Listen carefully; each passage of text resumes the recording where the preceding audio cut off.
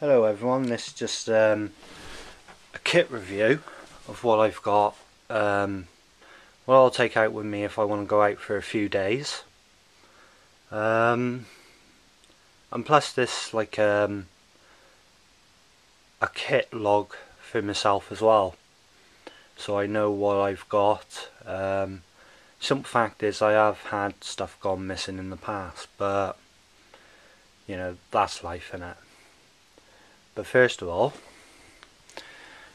what I've got is three types of shelters. I've got a double D hammock tarp, which is 4.5 metres by 3 metres. Very good tarp.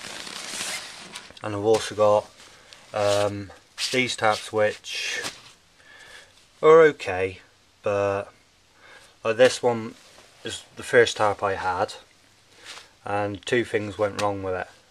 The first one wasn't waterproof, and second of all, the brass eyelets what come with it, had a set of poles what come with it, set it up, simple A-frame, and the poles actually went straight through with the eyelets. So had to go out, bought some eyelets just from a local shop, just hammer in, and these haven't let me down. And that's my second one, same one. Done the same thing to that with the eyelets, but I've also done an extra precaution of waterproofing it and tested it in the garden, set it up, lead under it, and just had the hose pipe hammering onto it, same as the double D tarp. I've got a buoy bag which I always take with me. Simple fact is, if the tarp does fail, or especially if one night you're too tired to go and sort it out, at least you've got somewhere to keep yourself dry. But if any of my friends can help me out on what's the best way of waterproofing it, the stuff what I used for the double D for the tarps, it doesn't. It just runs off it. Doesn't even touch it. So I don't know what's the best solution. In here it's just Desert Army Bergen cover, which I cut and got the sewing machine out. Yeah, I do have a sewing machine. Like to make pouches and this, that and the other. Just a sleeping bag, nothing major. Just to keep it in there, keep it nice and clean. So, especially when it's all in my Army Bergen, which is really good Bergen. Two side pouches, and by the time I've got all this kit in it, you know, there is a fair weight. About, well, I couldn't really tell you without having to put it all back in and weighing it, but I think it might be enough of a video. I keep two types of first aid kit, but I've got Life Systems Trekkers first aid kit with just the essentials. What I've done is bought a Resus aid and just some like blister plasters and just general bits and pieces, which always stays on a belt so it's available in an emergency. Really, this should have gone with like the shelter, but it always stays into this first aid kit. Just handy because if you can't get and make a tarp, put a tarp up, you can get this, wrap it around you. You know, it's going to help. And just a bigger first aid kit, bandages, trauma shears, information, everything. And what I've also got, that yellow thing, is biohazard waste bags, which is handy to put your medical waste in.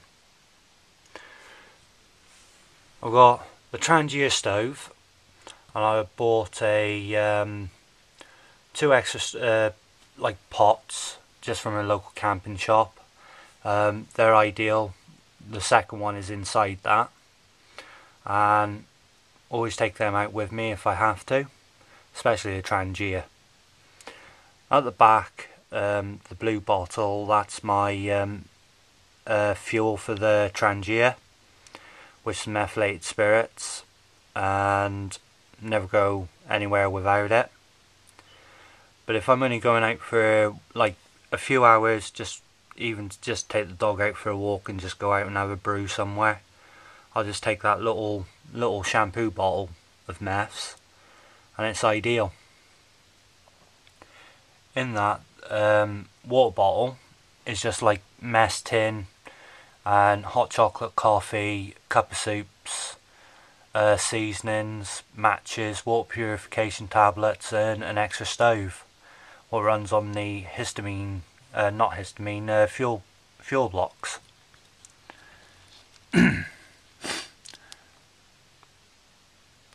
Just knife, fork and spoon and a spork, which is really good, just to have an extra item. So if you lose your fork, you know, you don't really want to be eating with your hands, especially if you're out in the wilderness, don't know what you'll pick up. So that's what I'll take with me. Food for free, quite a good buck. Take this out with me all the time. Found quite a few wild onions, just general different things with that, but I think everyone knows what it's all about. Water bottle, always keep 2. What I'll do is fill that up before I go, and if I run out with that, or I've only got half a bottle left and I'm going out for a night and I'm running out of water, I can fill that one up and put water purification tablets, or even boil, which is an easier way of doing it without the foul taste of the tablets. Now this was a good idea. Funky Prep, I seen on Funky Prepper when he was doing a wild camp. Just basically an ordinary tin and just basically wax and candle wick. As you can see, pre-lighted it, especially if it's your fingers cold. It's gonna light very quickly. I really recommend doing stuff like that. Fishing yo-yo.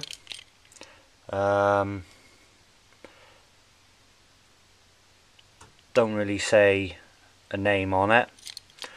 Very good. I think got 2 of these. Also a BCB fishing kit with some bank line. Always handy to have extra sort of line. Just a simple survival kit. I bought this one a good couple of years ago and it was crap. You know, basically giving you a bit of cordage. Well, you may as well say it was dental floss. But that all right in the weather book, Puri tabs will go into this kit. So 50 foot of parachute cord, a Miltech striker, mag light, always got to keep pen, glow stick, whistle, knife sharpener, and always keep an extra knife with me. This is just the Bear Grylls, if I can get it out. Bear Grylls A-frame knife, and it's ideal. It will help. Always keep a handsaw. It's always handy to have one, especially if you don't want to make too much noise. You know, if you're camping somewhere or bugging out, anything in a survival situation, you don't want to make noise for people to hear you, and a good handsaw is ideal. We'll be updating this handsaw because obviously orange is going to stand out. So 2 headlamps made by Pretzel, both of them. This one I've had for a number of years, and last year I thought, oh, I'll just go into a charity shop. Found this one. It's got the floodlight bulb and the spare bulb in there, and when I picked it up and I seen it, and I thought, oh, you know, they're going to be asking quite a bit for it. And it's quite funny because I've still got the price tag on it of £1.50. Who says you can't get a bargain? As we all know, they are quite expensive. This one is discontinued now, so if anything ever went wrong with it, like the bulbs, I'm having a hard time trying to get the bulb for this one because it's just got the ordinary bulb, when I think it should be alright with that, and then use that one for serious things, I think. Military folding spade, shovel, entrenching tool.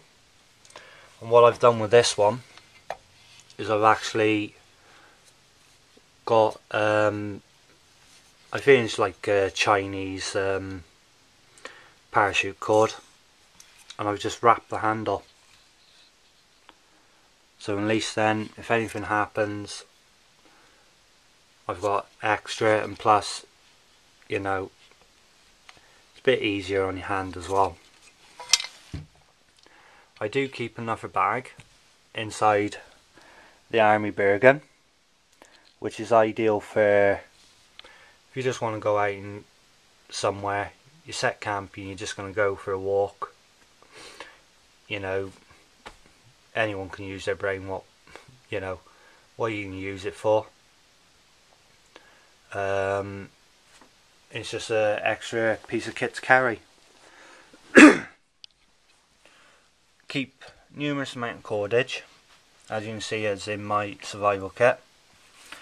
Plus, I even keep some bungees with like the cheap carabiners for my shelters.